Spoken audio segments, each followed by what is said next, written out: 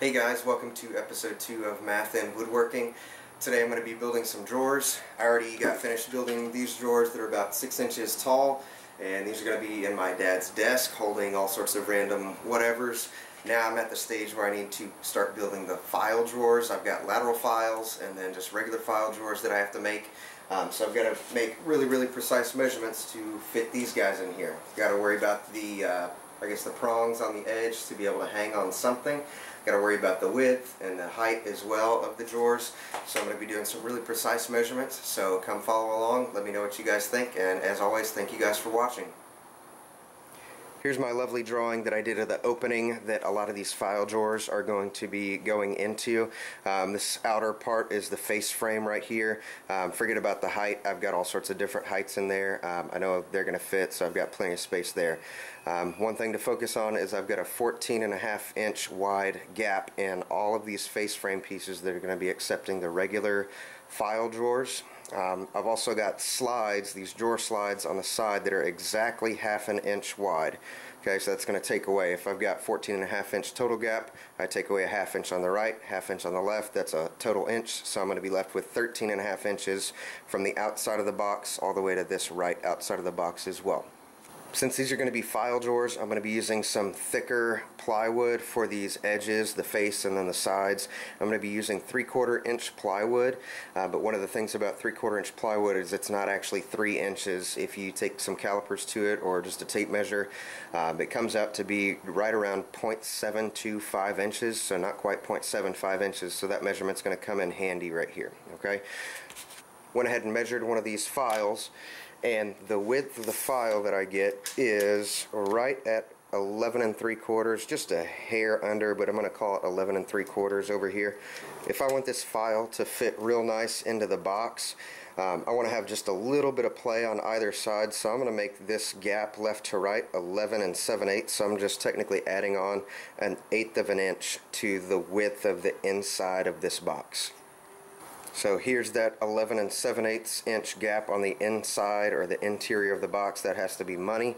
It can be a hair wider, but I don't really want to go any shorter, so I'm going to shoot real hard for 11 7/8.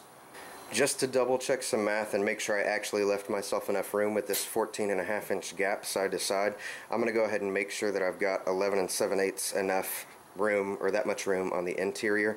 So I'm going to take my total width, 14.5. I'm going to subtract the slides on both sides, so subtract 0.5 on the left and then subtract 0.5 on the right, and then I'm left with 13.5. That's that number we talked about before. Then I'm going to subtract the width of those two pieces of plywood, so minus we said 725.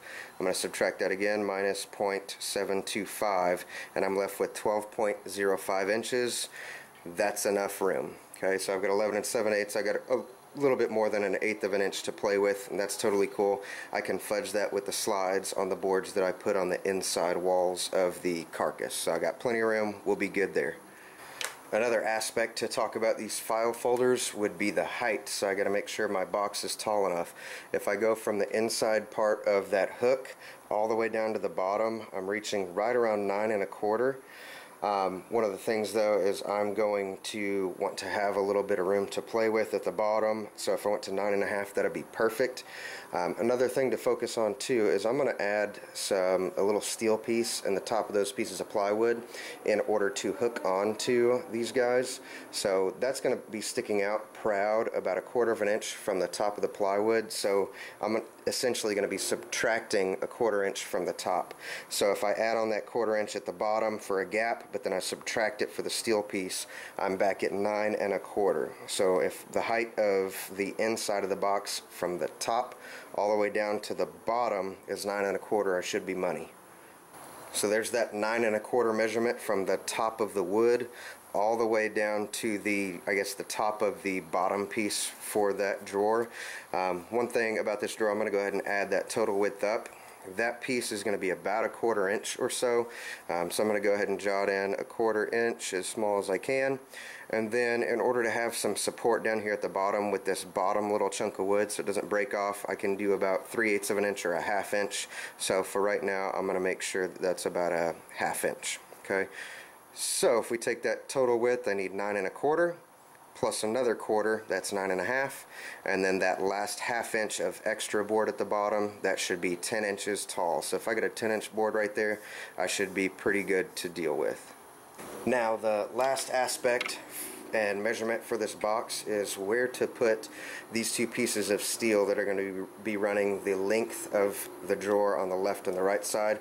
I've got this 3/4 inch piece of steel right here. That height isn't really that important. I'll just make sure I cut however long down. So if it's 3/4 inches and I want it to be sticking out 1/4 inch on top, I'm going to be cutting a ½ inch gap in that piece of plywood. Okay, so there's that piece of steel that's going to be running on the top of those files. In order to figure out where that steel is going to go, I need to measure up here on the top of these hooks. There's a little bit of play left to right in them that looks like about maybe 1/4 inch or 3/16 of an inch wide on both sides for that gap. So I'm going to create a window and kind of see what I'm working with. If I measure the inside part, that puts me right at about 12 inches. So there's right at about 12 inches right there. I know it's kind of hard to see. Let's see if I can zoom in.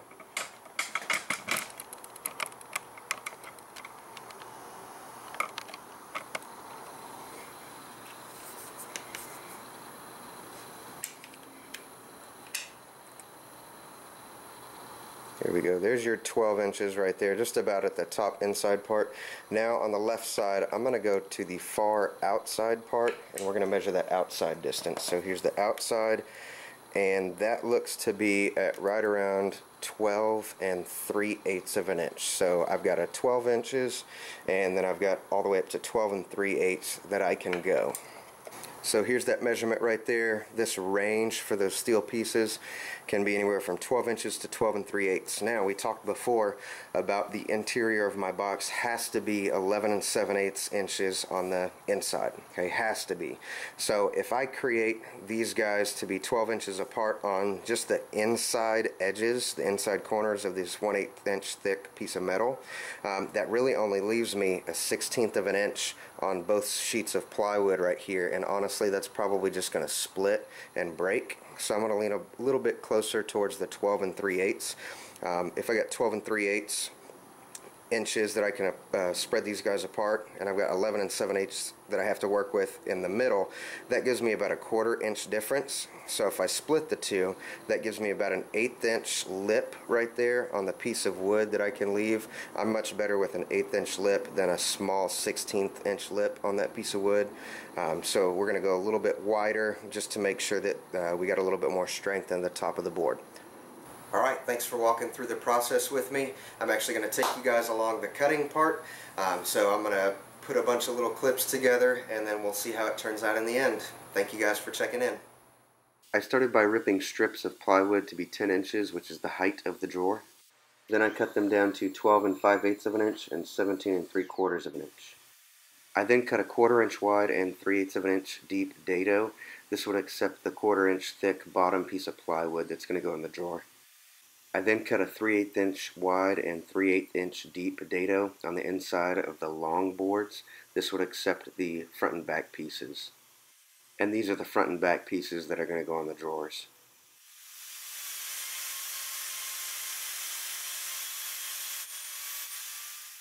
In order to cut the groove to accept the steel piece that's going to go on top that the file folders are going to be hanging on, I went ahead and used my regular table saw blade, which is about 3/32 of an inch thick. I then had to move the fence over a little bit to get that a little bit bigger to be 1/8 of an inch thick. Now it's time for a quick glue up.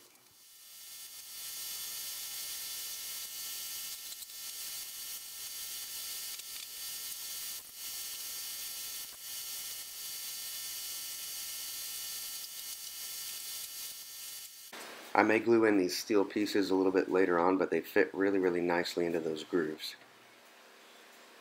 With the file folder in, I've got about 1/8 of an inch of wiggle room on the left and right sides, exactly what I wanted. Now I just have to finish gluing up the remaining 6 of these file drawers, then I get to move on to the lateral files with a little bit more complicated measurements. Thank you guys for following along with this little process. I plan on doing at least one more math and woodworking video to finish up my dad's office, and then if you guys want to, check out the rest of the videos for my dad's office as well. Those will be coming soon to finish out. Thank you guys for checking in.